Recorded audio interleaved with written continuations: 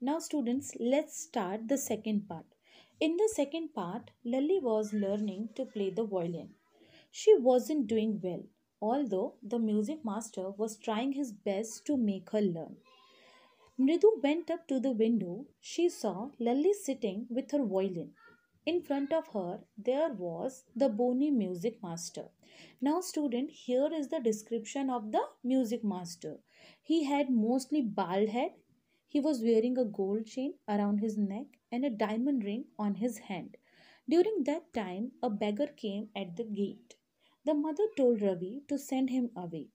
She was chatting with Tapi. The beggar's voice irritated her.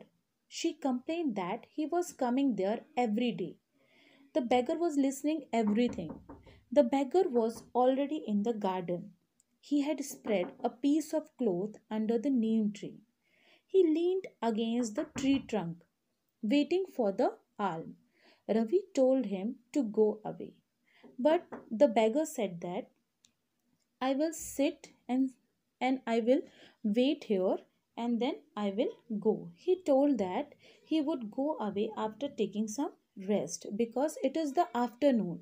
The tar had melted on the hot road and his bare feet had got blistered. The children got sympathetic towards him. Mridu asked Meena and Ravi if they had got an old pair of slipper in the house. Ravi went to search. Mridu noticed a pair of chappal in the veranda. See student, in the first part, at the beginning of the chapter, Mridu saw the old pair of chappal which is kept near the door. She remembered that and they were planning to give those chappal to the beggar. He gave it to the beggar to wear and asked him to never come back again. The beggar blessed the children. He pushed its feet into the slipper and left in a hurry. Now the music master came out and searched for his chappal in the veranda. He said his slippers were brand new and expensive also. Rukumani came there with Pati. She rightly guessed that it was the mischief played by the children. She was upset and angry, but she went indoor and brought Gopu Mama's new chappal and gave them to the music master. And she apologized to the master on behalf of her son, Ravi.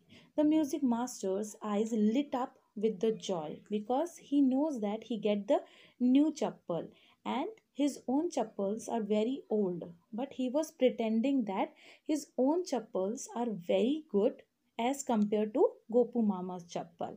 He put them on and called children naughty. The mother didn't like Ravi being called a monkey. She went inside the house. She thanked God that Gopu Mama's chappal were there.